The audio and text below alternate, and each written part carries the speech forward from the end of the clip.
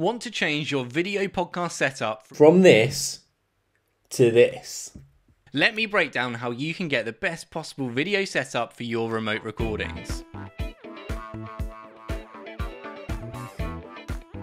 Hey guys, it's James here from Riversidefm, the platform that allows you to record studio quality video interviews and podcasts remotely. We publish 3 videos a week here showing you how you can take your recording quality to the next level, so subscribe and turn on notifications so you don't miss an upload. Let's get into this video. There are 3 main areas you'll need to consider to get a fantastic looking video recording setup. Audio, lighting, video. In that order. Yes, you should take care of your audio and lighting before you upgrade your camera kit. Let me quickly show you what I mean.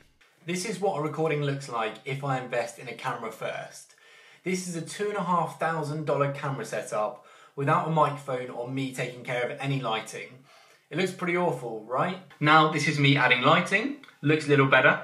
Now I'll add my microphone and it's a fantastic setup to use. Let's break down how I got here. For an easy setup, you can use a plug and play USB microphone. I'd recommend the Audio-Technica ATR 2100X, which is about $80. If you're looking for an option with a bit more control, but you don't want to break the bank, you can go with an XLR microphone like the Shure SM58 for $100, for which you'll need an interface to connect it to your computer. If budget isn't a factor for you and you want one of the best mics out there, then I'd recommend getting the Shure SM7B for around $350, which is the one I'm using in this video. You'll need a gain booster for this mic too, which is about $150. Lighting can be as simple as moving your setup to be near a window. As long as it's not harsh sunlight, a window during daytime can often give you a beautiful diffused light, which will look great on video. The trouble with using a window is that the lighting conditions will change during the day, and it means you will have to record during the day and you can't record at night time. So here's where we move to controlled lights. We can start to control depth and contrast, which will help give you that professional look that you're after. There are 3 rules of thumb when it comes to choosing a light source. 1. You need it to be diffused so there are no harsh shadows. 2. You need the source to be big. And 3. You need the source to be close to you. These 3 things can be solved by getting a softbox for your light. The bigger the better, depending on how much space you have. I use this Aperture Light Dome, which you can get for around $200, but if you're in a tight space you can get a Light Dome Mini for around $100 to $150.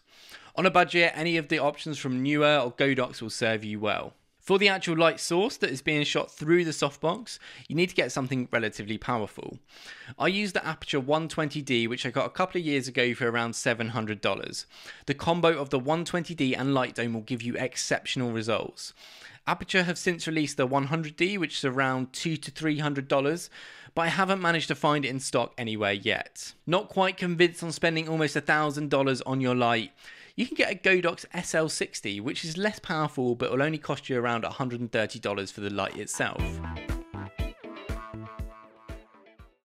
I did say the camera is the least important, but with the right lighting and audio, a good camera really can make a difference in your video recording setup.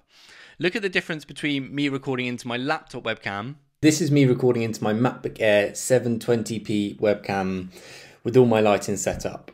And my Lumix S5 camera. The easiest and most compact option is to record with your iPhone camera using our new mobile app, which can enable you to record in up to 4K resolution. You can watch this video about how to record with our mobile app here. To take a step up, you could invest in a 1080p or 4K webcam. Logitech are the market leaders for webcams, and you could pick up their C920 for around $80, or their camera aimed at streamers, the StreamCam, for $140. If you're not too constrained by budget, then I'd recommend going for a DSLR or mirrorless camera, for which you'll need an Elgato Camlink or similar to use it as a webcam with Riversidefm. You can go deep into which camera to get, but really any camera with interchangeable lenses is going to give you good results. There are also a large range of cameras at many different price points. You could get an entry-level Lumix G7, Canon M50 or Sony A6400, which all come under $1,000. For the next step up, you should get a Lumix GH5 or Lumix S5, which you can get with a kit lens for between $1,500 and $2,000. These are the cameras I use for this video and will give you exceptional 4K recording quality.